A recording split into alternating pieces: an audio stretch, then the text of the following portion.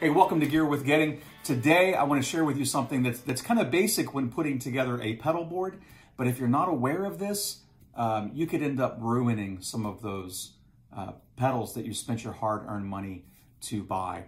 So in this video, what I'm going to do is I'm going to share with you one principle to use, I'm going to share with you an example, and then 2 tips on how to make sure that you are able to implement this principle when it comes to putting pedals together.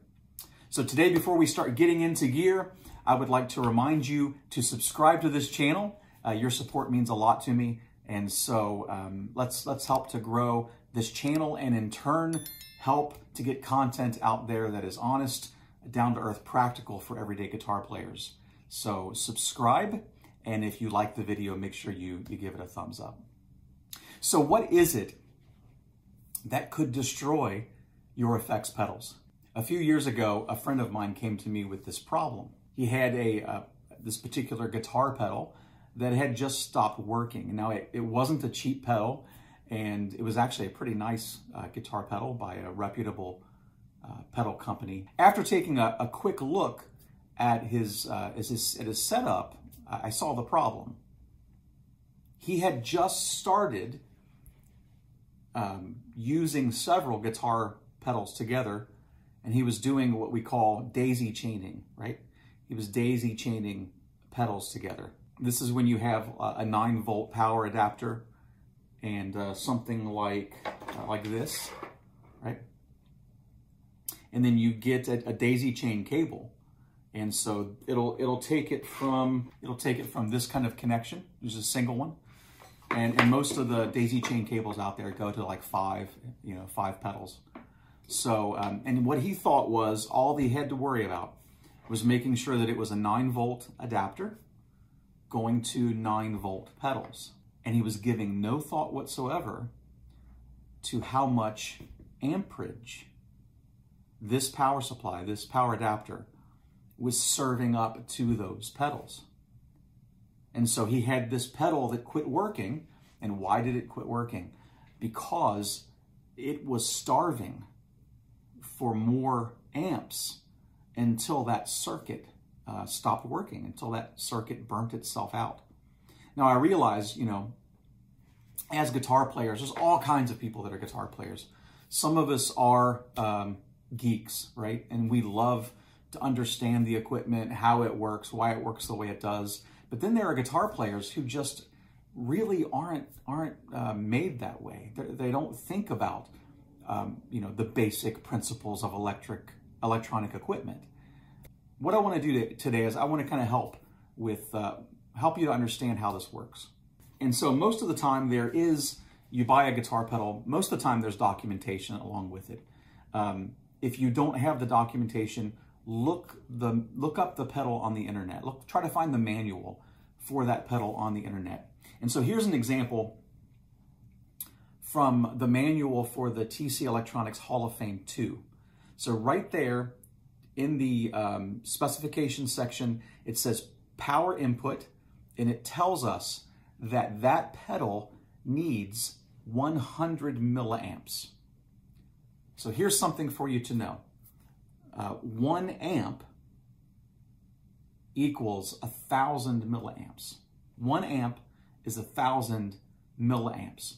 So here's a scenario. Let's say you are daisy chaining together some pedals, and I'm using a 9-volt power adapter. This power adapter says that its output at 9 volts is 0.5 amps.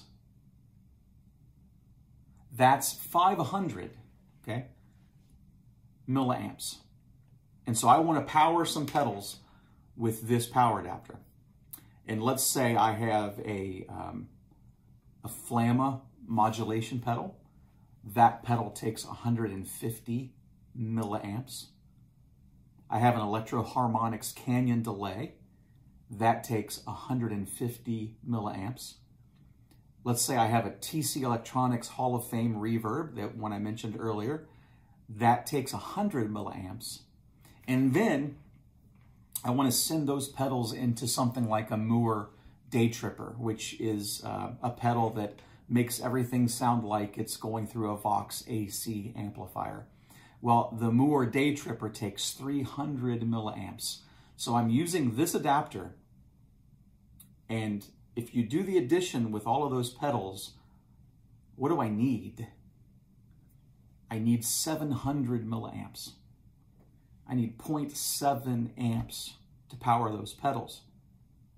This power adapter is only 500 milliamps.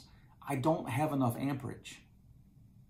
And so what's going to happen is those pedals are going to try to draw that amperage, and the circuits are going to starve. And if they work at all, probably what's going to happen is at least one of those pedals is eventually going to stop working. Now here is the principle. The principle is you can run more amps than needed into pedals, and everything's going to be fine if you do that, because these pedals are only going to use the amount of amperage they need. So it's good to have more amperage, not less amperage, because if you don't have enough amperage running into the pedals, it will damage them. And so this is a big deal, especially in scenarios where you are daisy chaining pedals together. So here's how you keep this from happening. Tip number one is, if you're gonna daisy chain pedals together, you need to make sure, you need to look at these power adapters and make sure that you have enough amperage running into your pedals. So you gotta do the math. You gotta add up the amperage, right? And so this channel is about gear worth getting. One piece of gear, if you're gonna do the daisy chaining, that's worth getting is that True Tone 1-spot 9-volt adapter. Now I started out with that when I was doing that, when I was daisy chaining pedals together. I've moved on to the 1-spot Pro CS7, which is what I have powering my pedal board. But even then, you got to do some daisy chaining at times. You got to make sure you're paying attention to amperage. So that 1-spot 9-volt power adapter gives you 1.7 amps. That's 1,700 milliamps. Now, if you don't want to buy one of those, all you got to do is find a power adapter then that has enough amperage. And so here's one I have laying. I was laying close to my desk, and it's a good example of this one only has 0.5 amps, but here is a 9-volt power adapter. And let me show it to you. It says right there, if you can see it, it's 1 amp. So that's 1,000 milliamps. So when you start adding together what pedals you're powering with it, you can go up to 1,000 milliamps or 1 amp. So that's the first tip.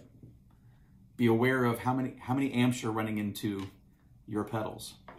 Second tip, keep track of what each pedal needs. I do two things when I get a new effects pedal. What I'll do is I will write the amperage of each pedal with a Sharpie on the front of the pedal. So this is one of those TC Electronic Spark pedals. And what I've done is I've written it, this is 40 milliamps. That's what this pedal takes. Here is a MXR Classic 108 fuzz pedal.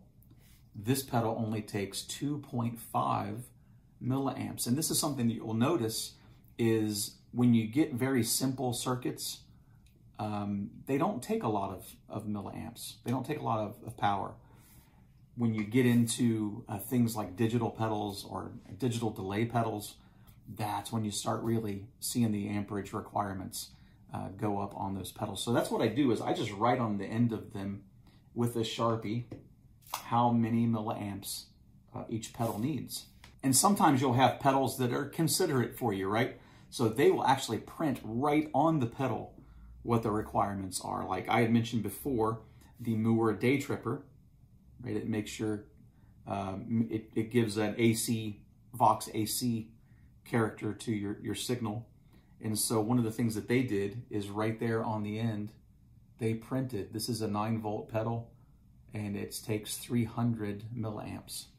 So that's the first thing that I do, is I write on the end of the pedals. If they don't tell me already, I write on the end of the pedal how many milliamps it takes. And then kind of to build in some redundancy, what I do is I have a notepad, the notepad app on my iPhone. I put every pedal that I own in there, and then right next to the name of the pedal, I will put the amperage of each pedal. Why do I do that? Why do I need the redundancy? Just in case, this rubs off. And, I switch things sometimes on and off of my pedal board, and it is just a pain, like to start putting a new pedal on and then go, oh, I got to look up, I got to find the manual and look up how many amps this or milliamps this pedal needs. So those are two ways that I'm always conscious of what the power requirements for that 9-volt pedal are. Hey, I hope this video was helpful to you. And if you know someone that you think would benefit from this information, tell them about this video. I encouraged you earlier to subscribe to the channel, to like the video. Also, share the video with somebody that you think might benefit from this information. Hey, thanks for watching Gear Worth Getting.